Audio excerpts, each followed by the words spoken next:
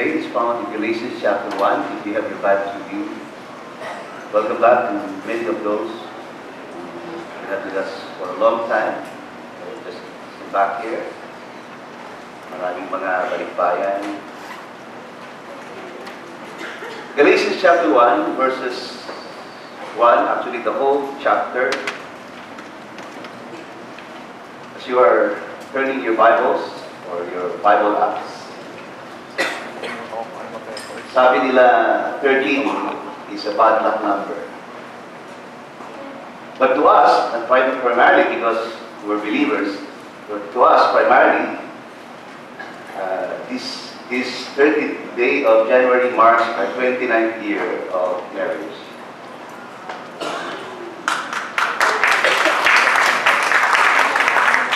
And also the birthday of my wife. Happy birthday. Para isang regalo lang po yun.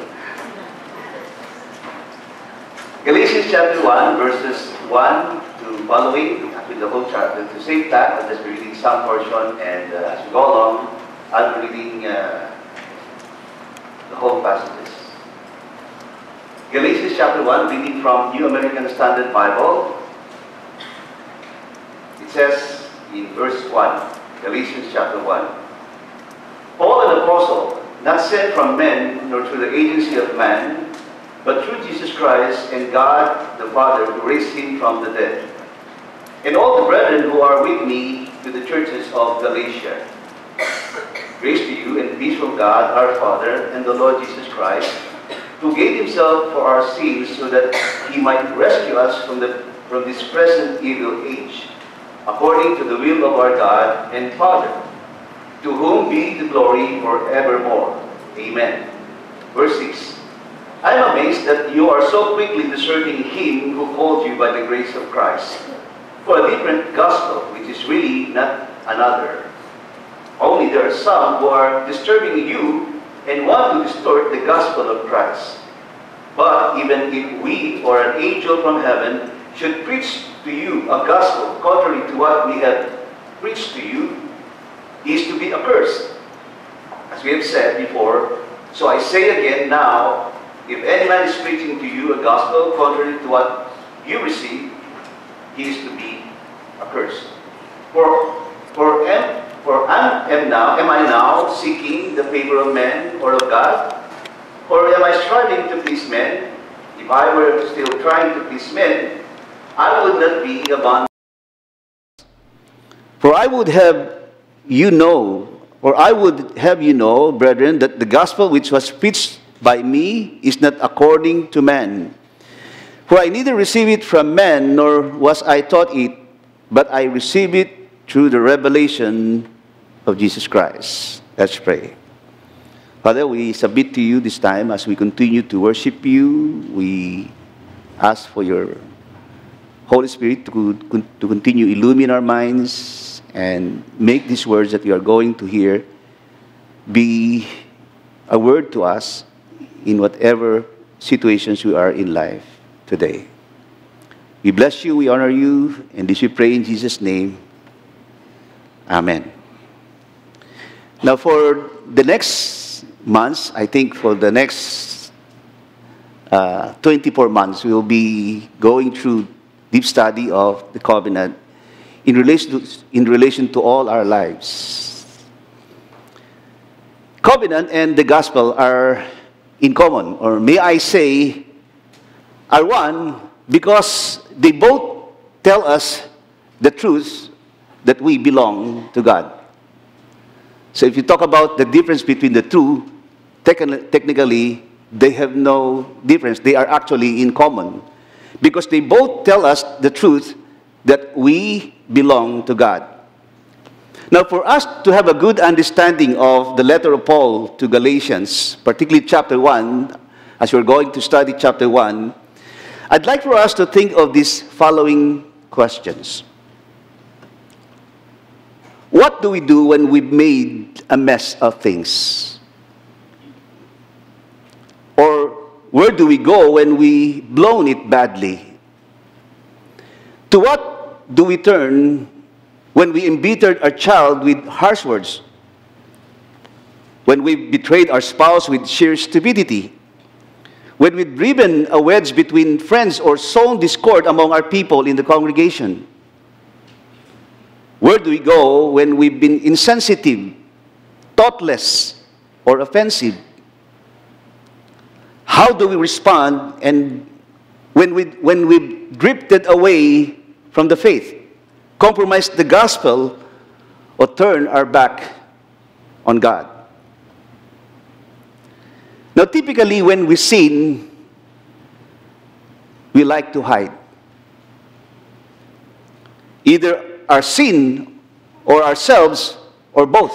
Tinatago natin yung sarili natin, yung ginagawa natin, or we both hide those things. Now, this is a natural response, hardwired into our genes from our forefathers, Adam and Eve.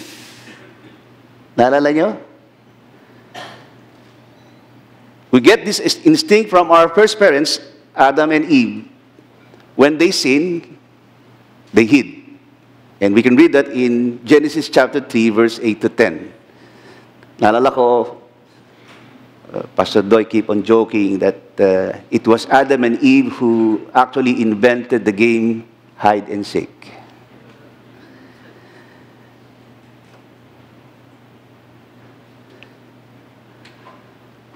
So Adam and Eve, when they sinned, they hid.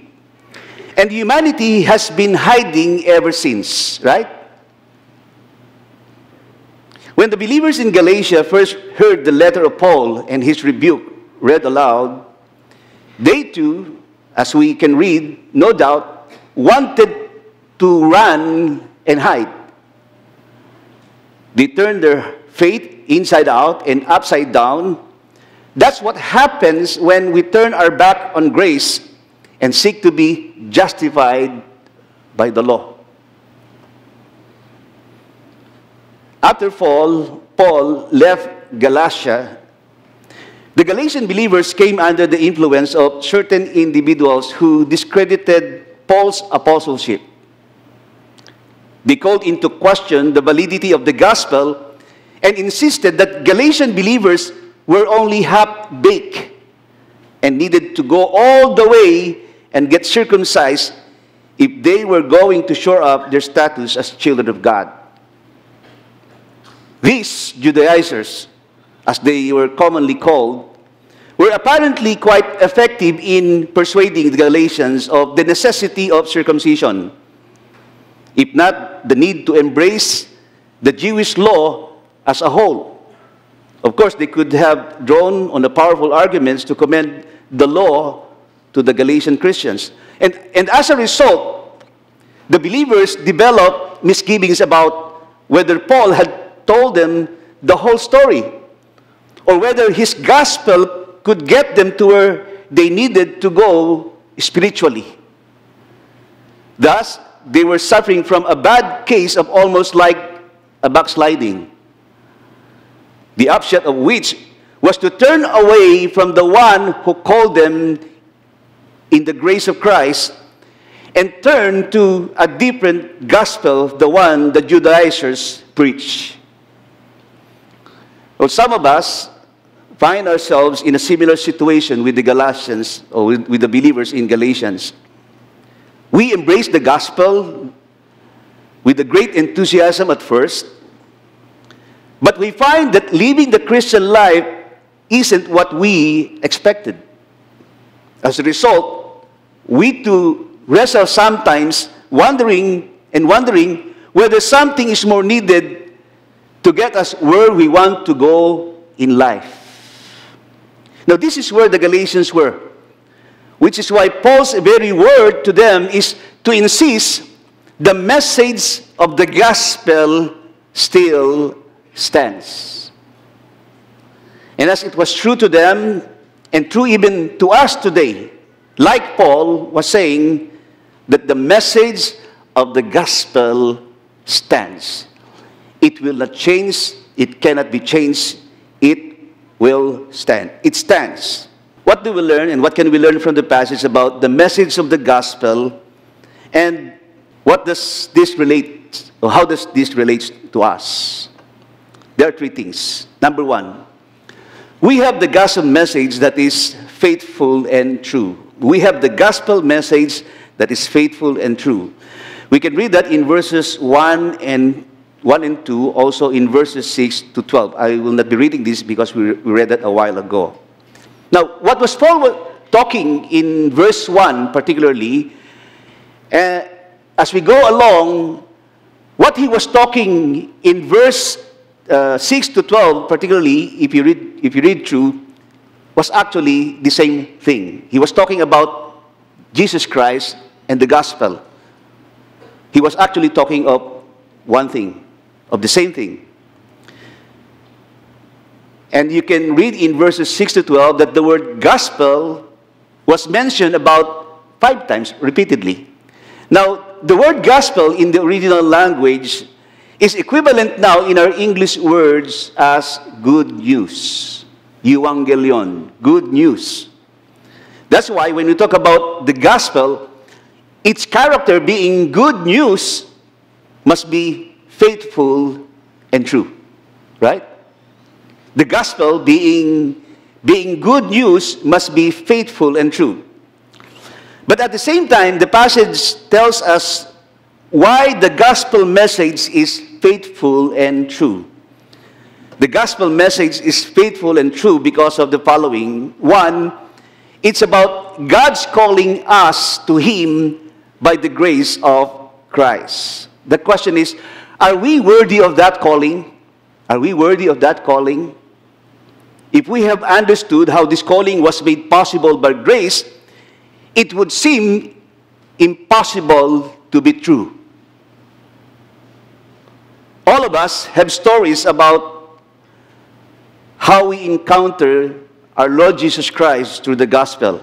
God called us to Him, and His primary reason for calling us to Him was not our qualifications, or else all of us will be disqualified. His one reason of calling us to Him was simply and only His love for us.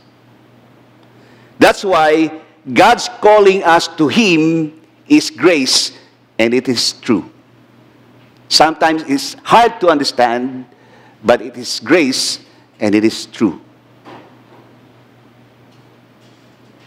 Also, the gospel is faithful and true because it is about Jesus Christ who died and rose again from the dead. That's what He said in verse 1. Kagina, in the 7 o'clock, I was glad to hear the song, nakalimutan ko yung title, but this is how the song goes. It says, how can it be, and can it be that I should gain an interest in the Savior's blood? Died He for me who caused His pain, for me who Him to death pursued. Amazing love, how can it be that Thou, my God, should die for me?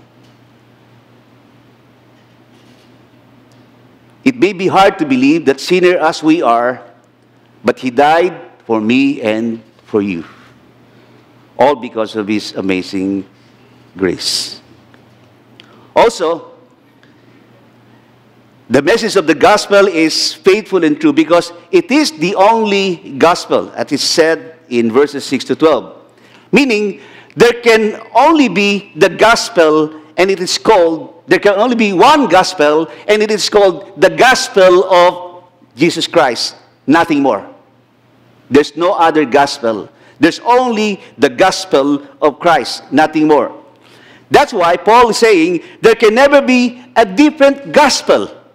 Meaning either of another of the same kind or another of different kind. Today we're very familiar of what we call imitation. And surprisingly, imitation boasts of being almost like the original. Di ba? Punta kayo dyan sa, malapit lang sa atin, marami dyang original. Mamili kayo, Class A, AAA, AAA. Di ba? They boast of almost like the original. But no matter how we describe it, imitation is not the one. It's not the one. There can only be one gospel, and it is called the gospel of Christ. Nothing more.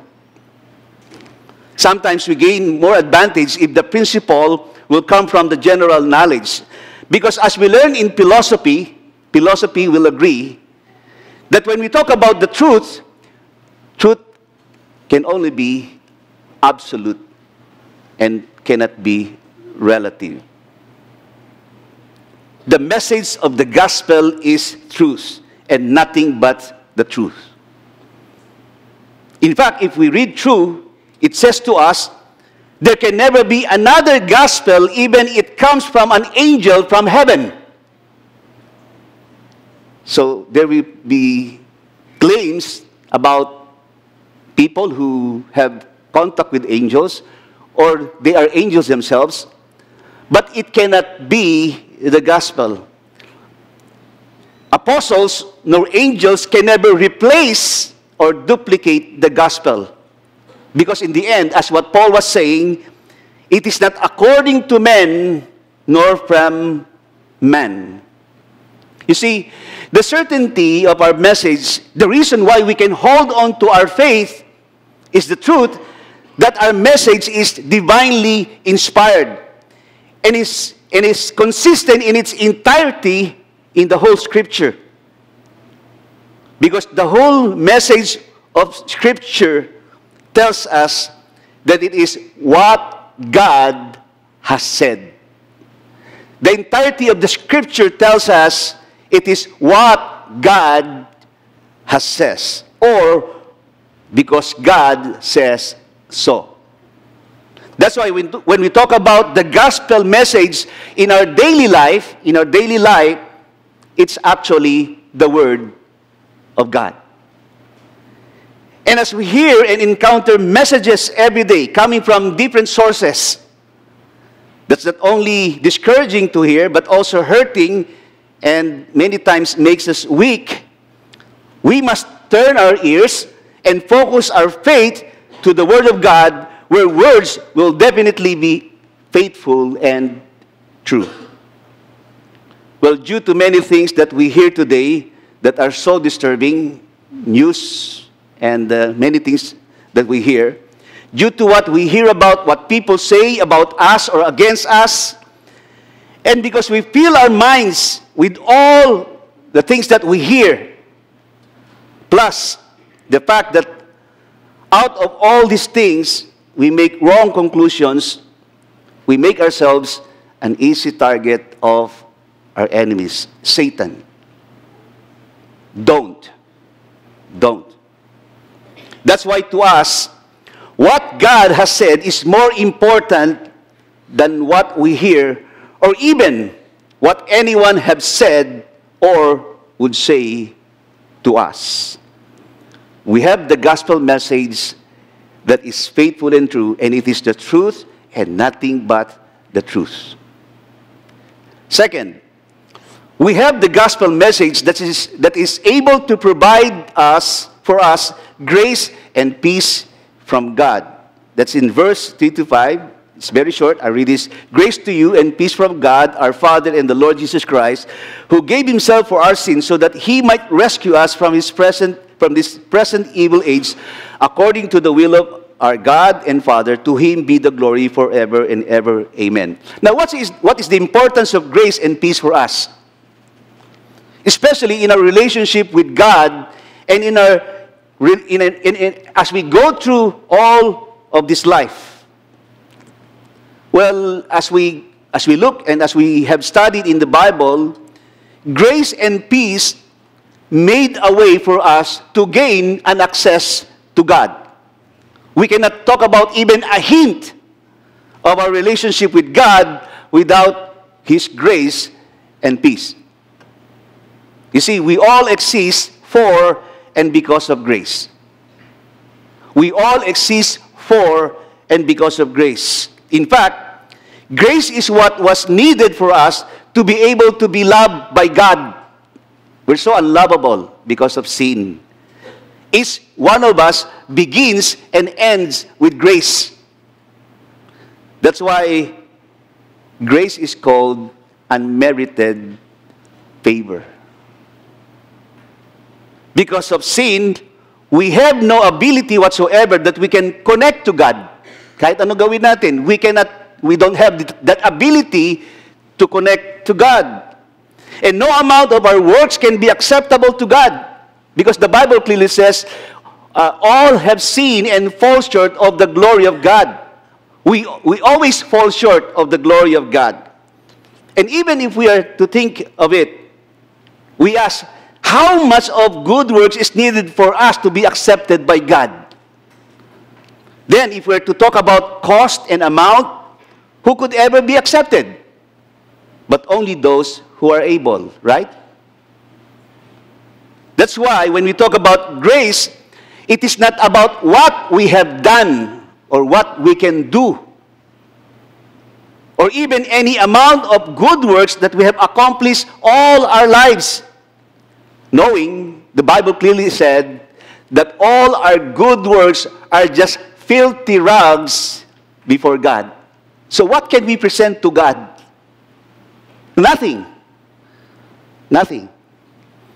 So when we talk about grace, it is only what He has done for us and nothing about us. Nothing about us. Always remember that grace is unmerited, but at the same time, undeserved. Barclay says, one of an old commentator and also a minister of the word, he says, in this regard, the basic fact behind Paul's gospel was a gospel of free grace. He believed with all his heart that nothing a man could do could ever earn the love of God. And that therefore all a man could do was fling himself on His mercy in an act of faith. All a man could do was to take in wondering gratitude what God offered. The important thing was not what we could do for ourselves, but what He has done for us. What is grace actually telling us to do is really a response of gratitude. That's what grace is telling us to do.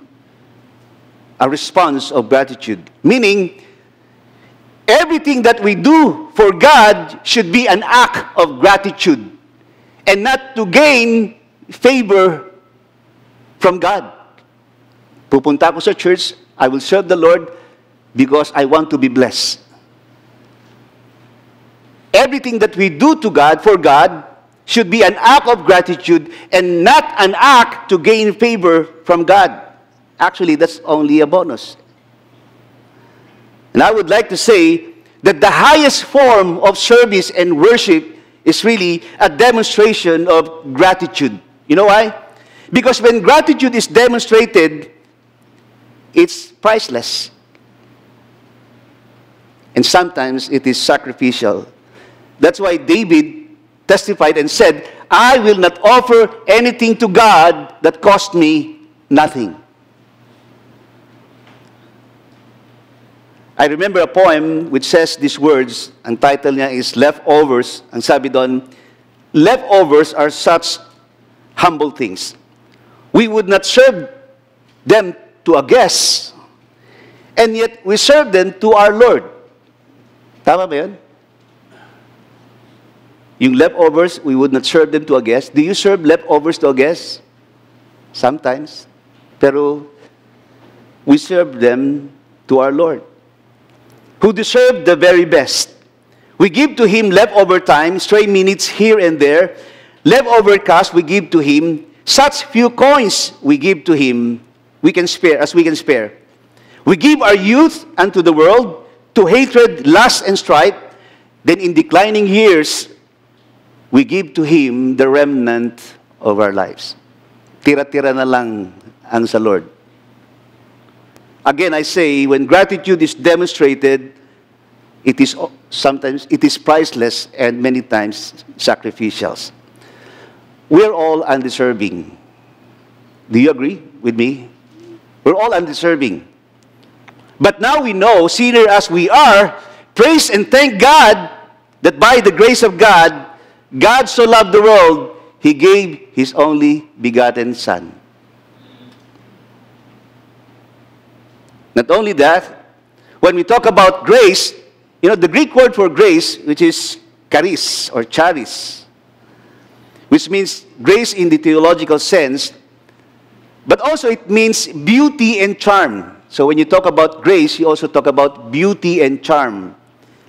And even when theologically used, the idea of charm is never far away from it.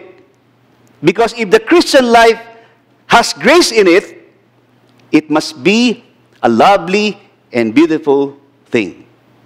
Meaning, it is in beauty that grace is seen.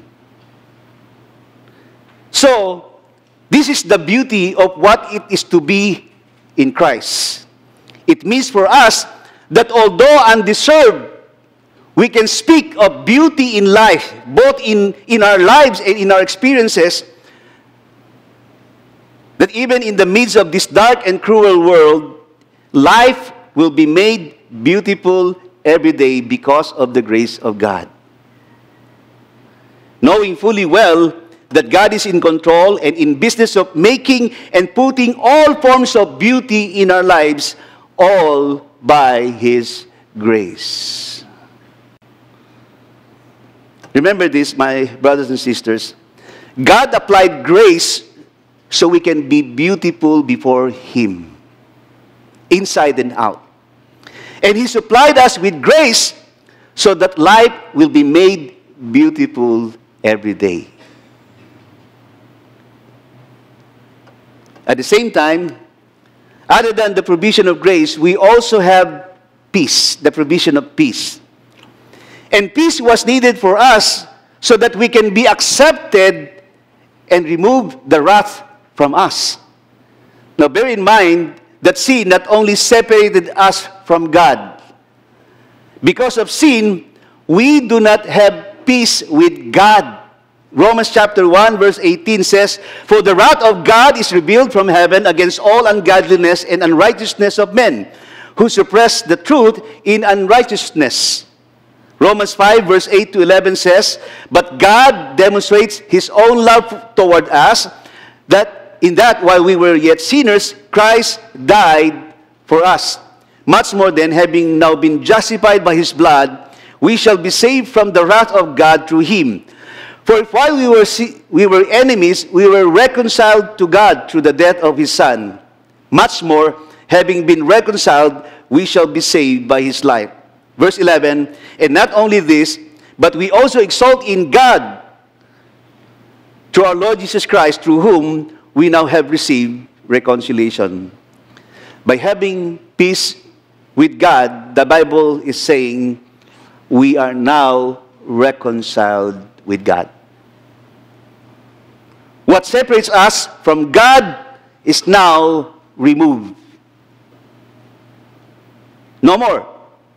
That's why now we can say, there is now, therefore, no condemnation to those who are in Christ Jesus.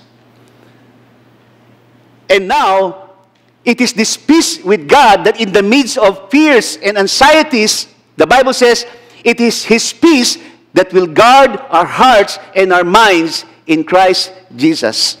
It is this peace with God that even if we're surrounded with enemies, the Bible says, God is for us. And if God is for us, who can be against us? None. For we are more than conquerors through Him who loved us. It is this peace with God that now we can believe that even though we walk through the valley of the shadow of death, we will fear no evil. Why? Because you are with me. Remember His name, Emmanuel. That's peace. Because Emmanuel means God with us. So now we have grace and peace from God. We have peace with God. And because we have peace with God, there is now no limit of what God can do for us. Do you believe that? Because now we have peace from God, and we have peace with God, there is now no limit of what God can do for us. That's why we now can say, nothing is impossible with God. Do you believe that? Mukhang di kayo naniniwala. Naniniwala ba kayo doon? Because now we have peace with God. We can truly claim that nothing is impossible with God. There's now no limit of what God can do for us. And so now we have grace and peace from God.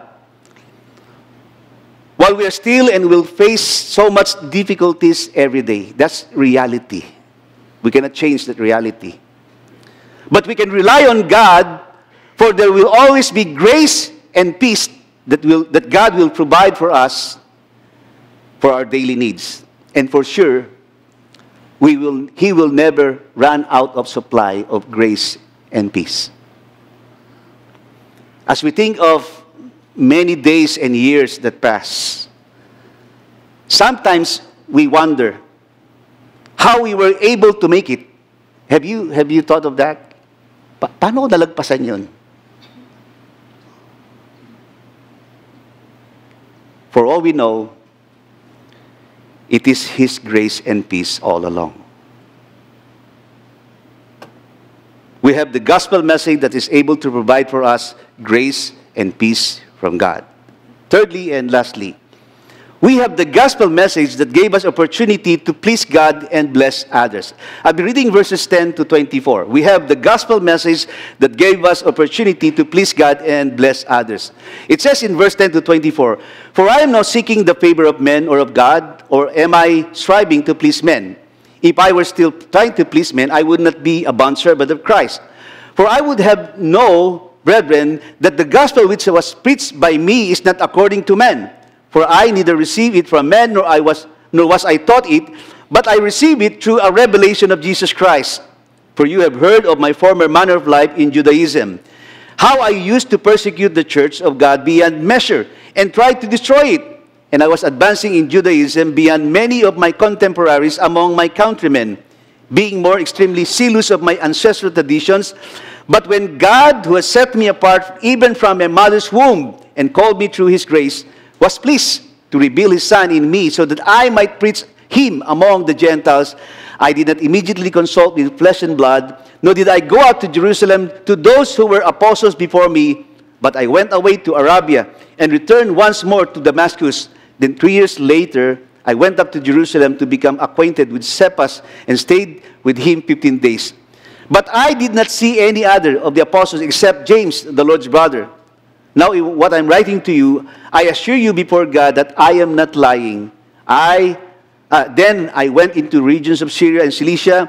I was still unknown by sight to the churches of Judea, which were in Christ, but only they kept hearing, He who once persecuted us is now preaching the faith which he once tried to destroy.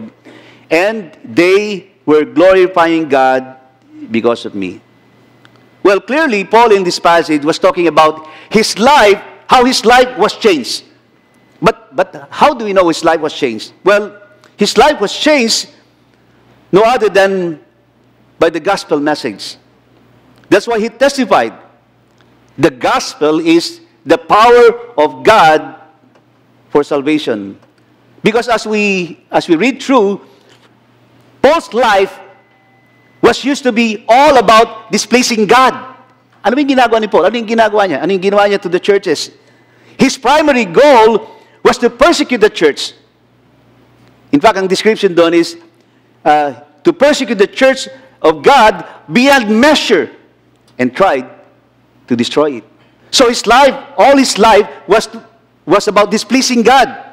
But because Paul had a personal encounter with the gospel, his life was changed like never before.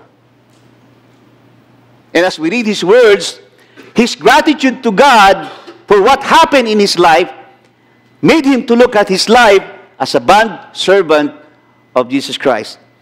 The persecutor was now serving no longer for his own, but for the Lord. And like Paul, we are also made to become bondservant of Christ. Pero ano ba yung pagiging bondservant? What was Paul saying about becoming a bondservant?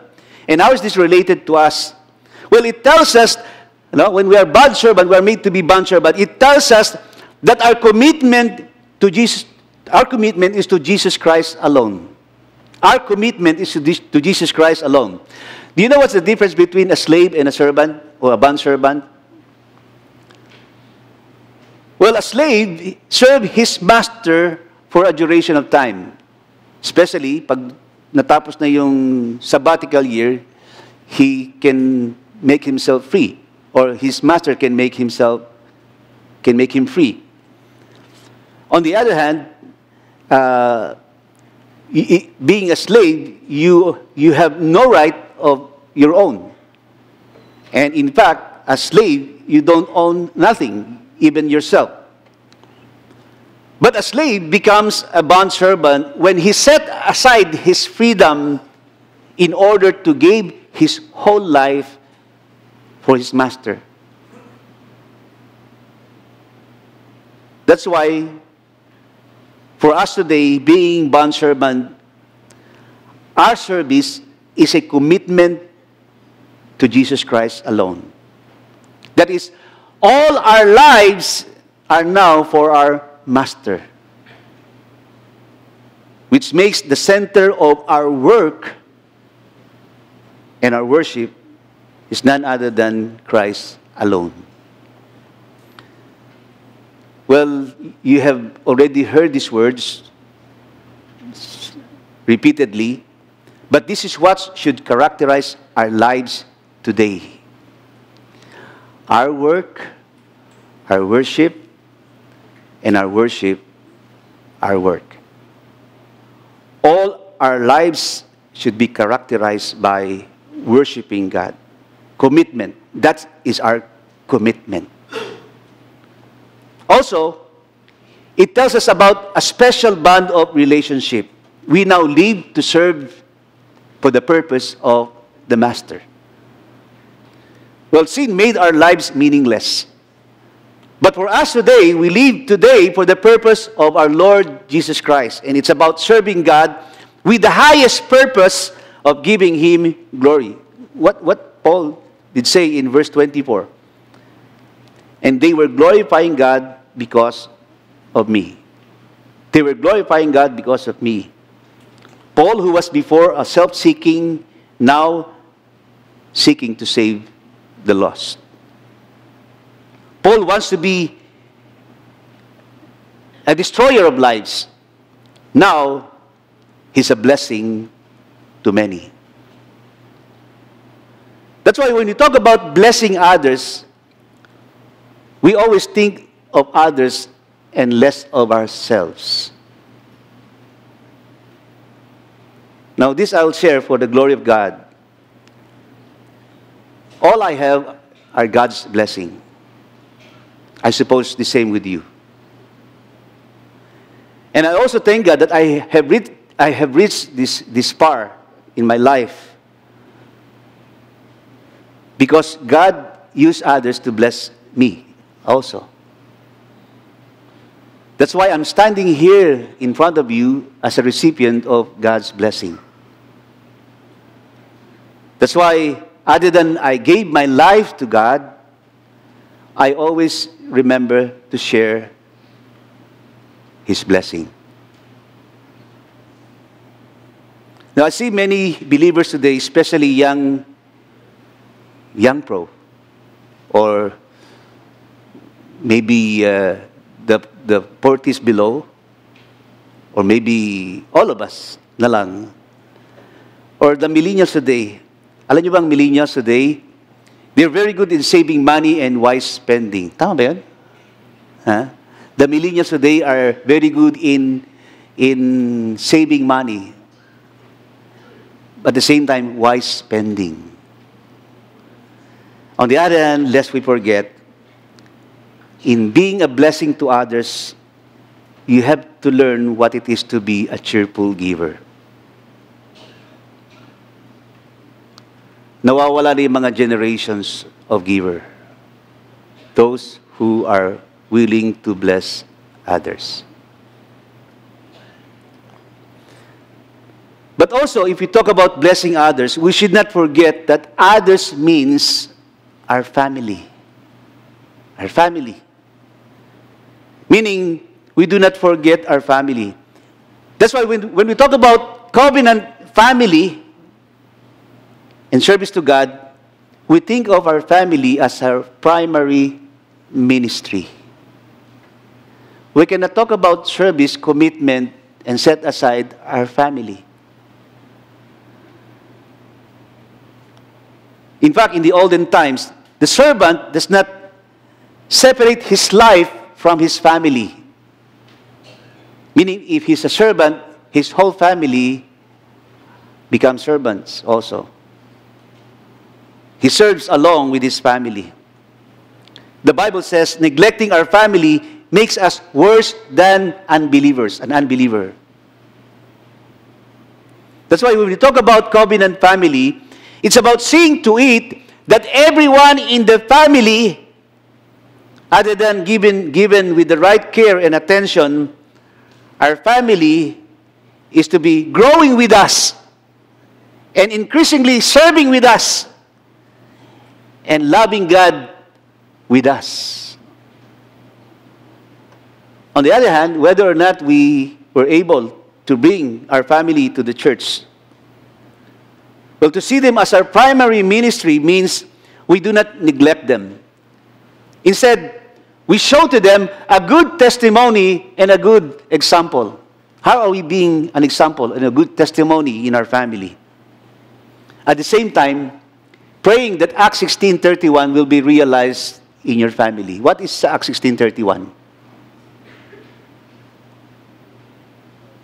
Are you concerned with your family? So what is Acts 16:31? Believe on the Lord Jesus Christ, and you will be saved, you and your household. And when this realized, then all together we can say, as Joshua says, as for me and my house, we will serve the Lord. Again, I believe as we talk about covenant family, we keep in mind our family is the primary ministry. Meaning we serve the Lord by not neglecting our family, in bringing them closer to the Lord at all and by all means, at all costs and by all means. We are all to live now serving Him with all our hearts, all for the glory of God. We have the gospel message that gave us opportunity to please God and bless others. In summary, we learned three things. Can we all read the summary? Let's read. We have the gospel message that is faithful and true. It is the truth and nothing but the truth. Second, we have the gospel message that is able to provide for us grace and peace from God. Now, there's no limit of what God can do for us. And third, we have the gospel message that gave us opportunity to please God and bless others. God gave meaning into our lives. And now we're not just pleasing God, but we also can bless others through our lives. We have the gospel message, and that stands. We can hold on to it, we can grow into it, we can be a blessing to others through it. The power of the message of the gospel changed our lives and mine, yours and mine's. And its powers continues to change our lives for the better, for the glory of God. Let's pray.